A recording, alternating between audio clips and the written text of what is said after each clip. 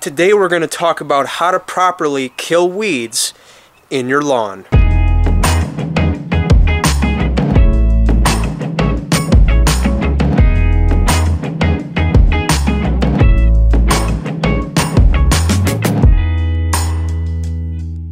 Okay, so before we get into the bread and butter of this video, which is going to be how and when to control weeds, let's first talk about where weeds come from. Why do we have them in the lawn in the first place? It's a good idea to understand why they're there, so then that way we can figure out what else we might have to do in conjunction with a good chemical strategy to help keep the weeds out of our lawn in the long run. So the first reason you might have weeds in your lawn is because of natural existence. I don't care what kind of lawn you have. I don't care if it's thick, if it's thin, if it's old, if it's new.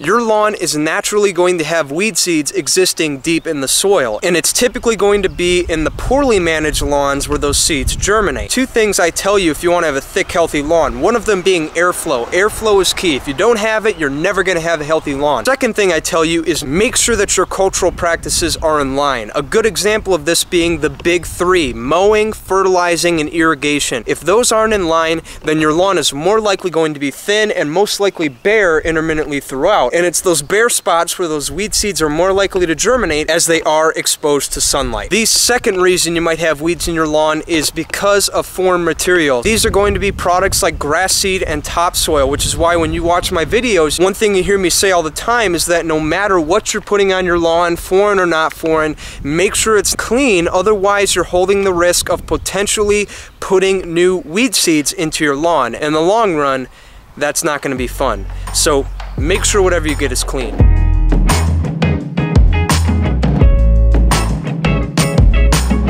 Now let's talk about timing. When are the best times to spray weeds in the lawn? Ideally, there are two best times to hit the weeds. The first one is going to be in the fall time, from mid-September all the way to early November. The reason this is a good time is because this is typically when grass, and really any plant, is going to stop spending its time and energy producing top growth and focus more of that time and energy on absorbing and storing energy to be used in the following year, so that the plant can wake up again and grow big and strong.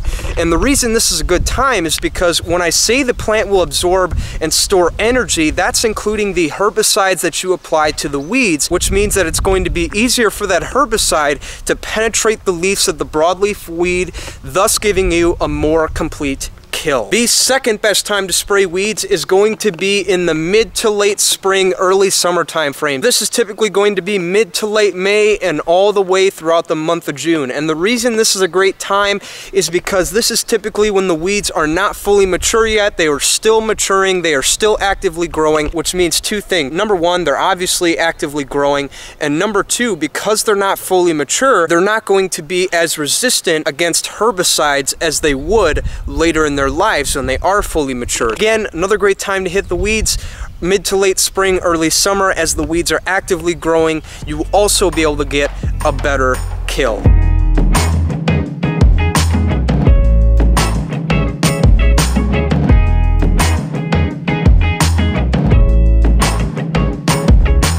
So when it comes to treating a weed, or really any pest in my lawn for that matter, I like to practice IPM, Integrated Pest Management, which basically means that when I treat a pest in my lawn, I like to do it in a way that doesn't negatively affect the environment. In fact, Integrated Pest Management says if the pest that currently exists within your lawn doesn't negatively affect it or its overall appearance, then there's no need for a chemical. Focus more on what you could do culturally to abolish the problem. But another thing Integrated Pest Management says is that if you're going to use a pesticide, then use it in a way that minimally impacts the environment, which in our case, weeds, the way we're going to control them is we're going to use liquid concentrate, and we're going to mix it up in a hand can pump style sprayer. And whatever sprayer you use, they're going to come with what is called a fan tip nozzle. Make sure that you use that. And the reason that is because the fan tip nozzle is what gives us a fine mist. And the reason that's important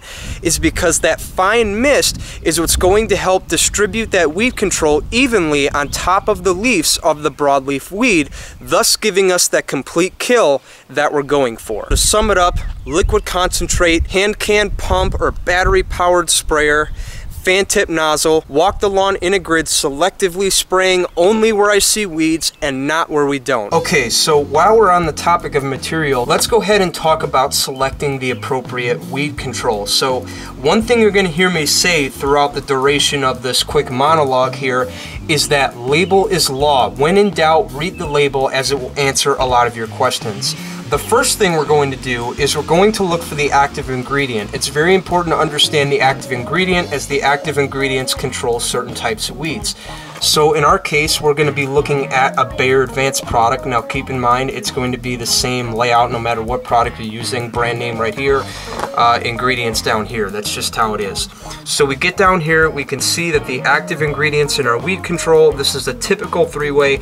So we have active ingredients 2,4-D, conchloric, and dicamba. The 2,4-D and the dicamba, those are going to control our broadleaf weeds such as the dandelions and the clover, whereas the conchloric is going to control the grassy weeds such as crabgrass and foxtail. Another thing I like to do when I'm looking for my weed control is I like to look for what are called signal words. Signal words, as my good buddy Alan Hain would say. And the reason that's important is because you want to make sure that the weed control you're buying, no matter what active ingredient is in it, you want to make sure it's safe for your lawn. So what you want to look for are small copies, or whatever you want to call them, in the front of the product that say won't harm lawn, doesn't harm the lawn, safe for the lawn, right? You want to look for keywords like this, then that way you can confidently be aware of the fact that the weed control you're getting will kill the weeds, but not the lawn. So then while we're at it, let's go ahead and read the label. So a good thing to do, especially if you're a beginner, or really no matter where you are in your lawn care journey, it's a good idea to read the label, as like I said earlier, it will answer a lot of your questions. In fact, look right here, quick facts. Again, see how this answers a lot of our questions, and then even look right here, it even tells us things such as the weeds it kills. So it even says right here, like I said earlier, this controls broadleaf weeds such as dandelion, chickweed, and clover, grassy weeds such as crabgrass, and it also provides us broad spectrum as it controls 200 other listed weeds. Let's take a look real quick. I promise I'm not gonna be too long here, but just bear with me.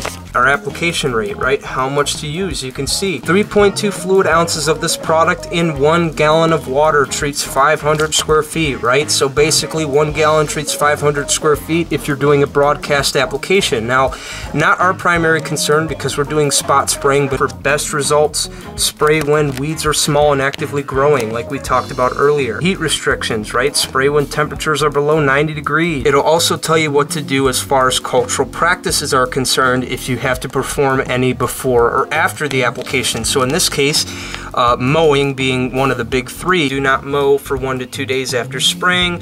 Clippings from first 3 mowings should be left on treated area. Watering, if lawn is dry, water 1 to 2 days before using the product. Rain or watering 1 hour after application will not wash away effectiveness. Right, so we're gonna go ahead and stop right there as far as the label goes. But again, the idea I wanna preface here is that label is law. When in doubt, read the label on the product you're using, as it will not only help you get to know the product, but it'll also answer a majority of the questions you might have going into using the product. To sum up everything we learned today, we're going to control weeds in a way that doesn't negatively affect the environment, and that is going to be to use a liquid concentrate and to mix it in a hand can pump sprayer. Once doing that, I'm going to then use the fan tip nozzle and walk the lawn in a grid, only spraying selectively where I see weeds and not where I don't.